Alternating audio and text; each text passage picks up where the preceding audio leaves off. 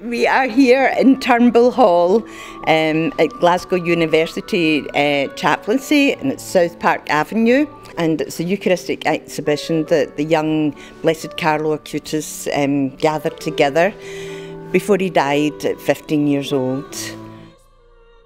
You'd find out about the real presence of the Eucharist, that, you know, it's a real person that you receive in Holy Communion, and this is your God, and He is, you know, doing these Eucharistic miracles throughout the world for you and me to strengthen our faith and our love in His most sacred heart. Life in the Eucharist is a Eucharistic evangelization project which began in Houston, I would say about 28 years ago.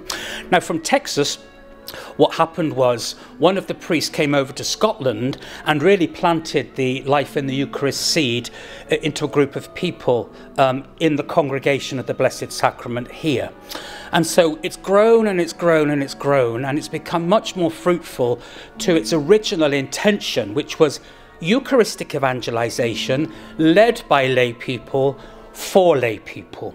And the Life in the Eucharist programme is basically hinging always on the power of witness.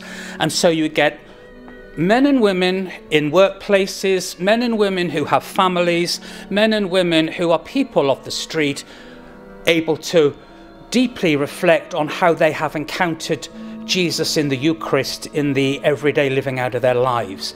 That's the power, that's the beauty of what Life in the Eucharist offers to the Catholic community, and it's done so in Scotland now for 27 years. The exhibition is really fantastic. It's took a lot of effort to get here, and we're really pleased of the end result. One of the pinnacle parts of the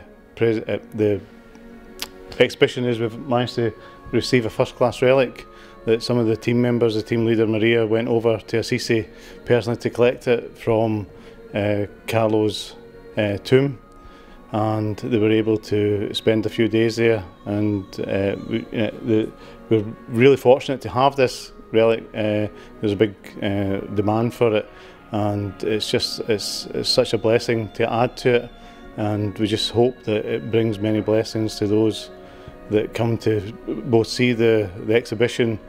We're here today, which is the 4th, and Friday tomorrow the 5th. Saturday the 6th, up until I think it's 4:30, we have benediction, and then we're hightailing it down to Glasgow Cathedral for Night Fever. Now you need to come to this Night Fever. It's absolutely beautiful, beautifully done. The church is in darkness, candles all over the place, the music, beautiful singers. We have the priests in different, you know, corners, hearing confessions, and the young ones are out in the town inviting everybody and anybody to come in and light a candle, you know, to turn to God. St. Peter Julian Aymard, 19th century French priest. From his childhood, really, he really sensed that God was making a claim upon his life, and how St. Peter Julian Aymard came to a time when he could read his life entirely through the Eucharist. And so he is now known as the Apostle of the Eucharist. But one of the beautiful things about Father Aymard was he was an intensely private person, but he needed people around him. And one of the things that filled his life was project work, this kind of thing. And so he would quite easily work with groups of lay women, groups of lay men, and he would actually be very creative in actually communicating the key message, which is proclaiming the reign of God in the Eucharist. And so, you know, for example, Emilie Tomissier, you know, the foundress of the International Eucharistic Congress, he was working in the background. He was the one pushing her forward to get this kind of movement up and running. Now, we're very conscious of the fact that St. Peter Julian is well known in the places where we serve, but not so much in other places. And so this is also an opportunity for us to kind of spread something of the Aymardian charism. In 1859, he founded the Aggregation of the Blessed Sacrament, which is for laymen and women.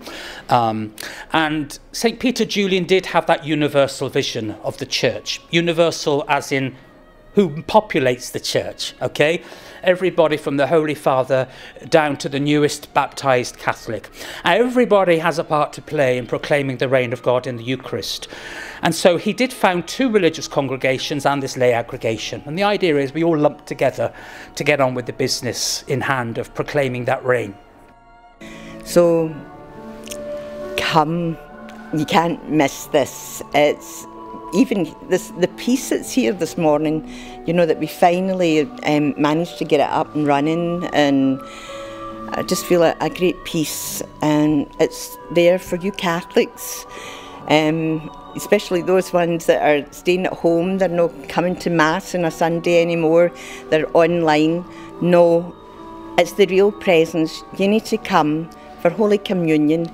That is your, you know, this is your bread, this is your food. Please come back to the church. Jesus is waiting on you.